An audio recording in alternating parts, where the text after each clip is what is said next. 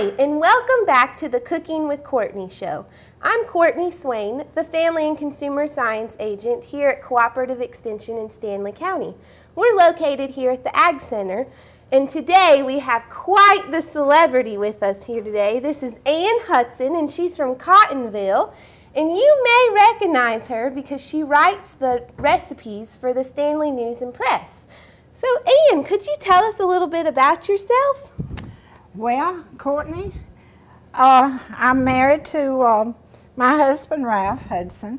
We have two children, Ashley and Sandra, and we have two grandsons, and A.D. and Nicholas, I better mention them, and also two great-granddaughters, which are just a doll. And I have been doing recipes for the Stanley News and Press since 1994. Wow. In November. We started at Norwood. They bought the Norwood News then. Oh, okay. And so I started with that, and then they decided they wasn't going to continue the Norwood News, and so they called and asked me if I would like to do it in the Stanley News and Press. So in June of 1995, I started with them. Great. So this year, in November, I'll be doing it 20 years, and I love it. I love doing it. I love talking to all the people, and my recipes comes from different sources. Some is mine, some, I only have 800 cookbooks. And I'll get another one if I run into one. And my family loves to eat. You can look at all of us and tell we love to eat. And I cook for them usually every Sunday. I have lunch for my children. And there are some recipes they don't like, and there's some recipes get thrown out that I try, and some I never try anymore. But then we have some favorites, and that we do a lot. And my husband, he helps a lot in cooking too. Just a little secret for you at home, he was up here helping us get ready for the show today. So we'll give him a little credit there. Yes, he helps me a lot. I don't know what I'd do without him. And that's about it. Well, I know we're making one of your favorite recipes today, and that's the apple dumpling recipe. As you know, apples are really starting to get in season, so we thought we'd do a fun little recipe for you all at home. It's quick, it's easy, and it is good. And boy, it's starting to smell good because we've got our magic one in the oven right now. So we've gone ahead and peeled about 3 apples, I believe it was, Ann? I think so, yeah. 3 or 4. I believe it's 3. Depends on the size, usually around 3. You can see the size of apples that we used. They were pretty small, so we used about 3. And they're in water, and you might be wondering, why in the world do we have those in water? And it's because, as many of you know, apples do have a tendency to turn brown. So one thing you can do is put them in a little salt water, and that'll help the oxygen from turning them brown. And that's all it is. There's nothing wrong with that brown apple. It just means a little oxygen got to it. So there's nothing wrong with that. So we'll go over here to the cutting board. And do you have any other tricks you like to use to keep your apples from turning brown? Sometimes I might put some lemon juice, but usually I don't have a problem if I'm fixing to use it right then. Right. Where we had this a little early, and it said a little early. That's right. And you can see where we did peel them. I don't know, do you have to peel them, or that's just the way you've always done it? That recipe called for them to be peeled. Now, some of them don't. Some recipes don't. Of different apple things, you know. But that one did call for peeled apples. And I'm just opening up a can of flaky biscuits, and just generic brand, name brand, either way, as long as they're flaky. They have to be flaky. Because you've got to pull them apart. That's your fun part. Yes. And they should have 10 in the can. So you pull them apart, sort of flatten out this piece. And they kind of pull apart naturally because they're the flaky I usually kind. drain this off if it's all right yes, with you. yes. I'm going, oh, I can. And we did wash our hands before we got started. Yes, we did. And we just kind of spread it out, right? Just wrap it around just like this. And just place it in your baking dish. These biscuits been laying out, so they're a little bit stickier. Sticky. And we just roll those up, so pretty easy. It's kind of like pigs in a blanket, but we're making apples in a blanket. Yes, that is.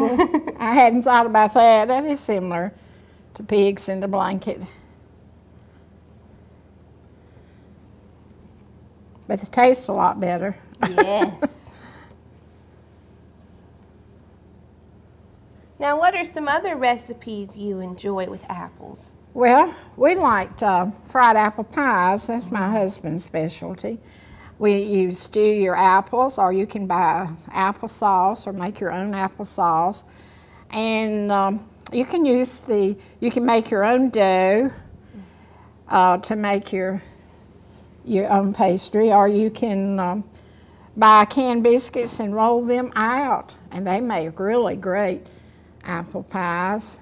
And then we like stewed apples, just cook them and put some sugar and cinnamon in it. And then we like, we just love apples. Yes. Apple cake. I have 2 or 3 apple cake recipes that I do. We're going to show you all one that she brought for us today. There's a young man that just graduated from South, and he just loves this apple cake I brought today. When he knows I'm going to fix it at church, he's always there. And something I like to do with apples is an apple salad. And you may be thinking of the apple salad with carrots and raisin and a little mayonnaise. That's one that seems to be pretty popular at a cookout or a potluck. But something I like to do is use leafy greens, spinach, lettuce, and I just put either pecans or walnuts, and then I put the sliced apples and feta cheese or goat cheese and a balsamic vinaigrette. Ooh, I love that salad. Sweet and salty. We might have to get another dish out here. No, we'll move them around. Okay. They can be a little snug. That's right.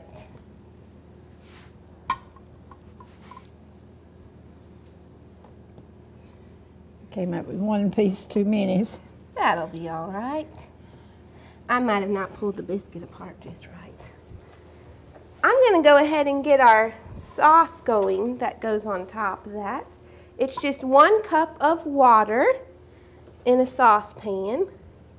And you can see I'm using a liquid measuring cup because we used water to measure that with. And then we use a stick of butter or margarine, either one, right? Either one. Either one's fine. And a cup of sugar. Really sweeten that up. And if you want to use brown sugar, you can use brown sugar. Oh, I bet that tastes good with the cinnamon. Get that melted. And while we're waiting on that to melt, would you like to tell us a little bit about your cookbooks you have over here? Oh, they kept after me to do cookbooks. So I did this one first. And then it sold out. And so we decided to do another one. So I did both of those. And they're both sold out. And they keep wanting me to do another one, but I don't think so. Two's enough. Two's enough. And it has my favorite recipes. My mom was a great cook, and some of my mom's recipes is in this first book. And and then this other one is some of ours and also healthy eating. When I do my column, I try to do some diabetic recipes because I am a diabetic and my husband is too. And I try to do healthy eating, diabetic, and just regular. So, what are some ways, is there a way we could make this more diabetic friendly, this recipe? I don't know what you would want to say. I don't know if Splendor, they have a new sweetener out. Yes. I haven't tried it, but I'm sure that would work. Is it the Stevia? Stevia? Yes. Yes. People like that a lot better because it doesn't have quite the aftertaste that Splenda has. I had a lady call just the other day. She asked how she has a stevia plant at home, and she asked how she can make her own stevia and not have to buy it from the grocery store. And all you do is you just dry the leaves, and you can crumble it up, and it's a natural sweetener. Oh, I know. I learned something too as I was researching that for her. Wow. But yes, people really like the stevia. They're very happy with that sweetener because it is natural. It's not a... And two, when they get done, a lot of times my kids like to add ice cream to them when they go to eat. Yes. Or you can just eat them plain, or Cool Whip. Cream. I think Sunday when I made them, part of them had ice cream and part had whipped cream. So whatever your preference is. And I think, didn't we sprinkle a little cinnamon on there before? We sprinkled a little cinnamon. We're just about finished here. And then we put the rest in there, didn't we? I think so. Okay. Okay. Perfect. Hopefully I don't get to sneezing. Sometimes I start sneezing when I cinnamon. And herbs and spices are always great ways to spice up your food a little bit. A lot of times it takes the place of salt or sugar. You can use those instead if you're trying to watch your sodium or your sugar intake. Now, do you use this as a dessert? I do. Yes. And it really is a lot better with the brown sugar. Oh, I bet. I decided to use brown sugar with mine, but the recipe just called for sugar. And so that's why I didn't tell you to use brown sugar today. I think we are ready just about. Have you ever been to the Apple Festival up in the mountains? No. I've never been that brave to get in that crowd. Oh, yes, yes. I went to Appalachian, and so we would go every year when I was in school there. It was a good time. My children they go, but we have been, as I said, to the apple barn in Pigeon Forward, yes. And they grow apples out there, and they have, oh goodness, they have a lot of wonderful things out there. I think we're ready. Okay. And all we have to do is melt that, right? We don't have to bring it to a boil or...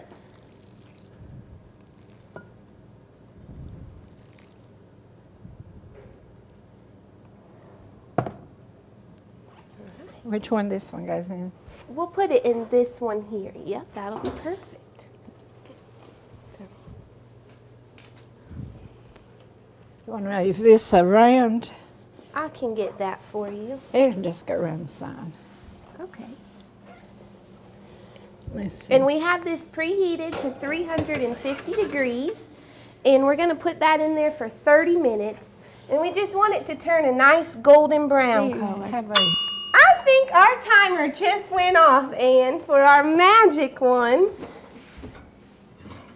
Woo, it smells good. Ooh, I think that's just perfect. We'll put this right over here and we can dish it up. Ooh, that looks delicious. I've got this spatula here and put a little bit on. Now, I don't have any ice cream to go with it. Do you like to put some of the juice on top? Yes.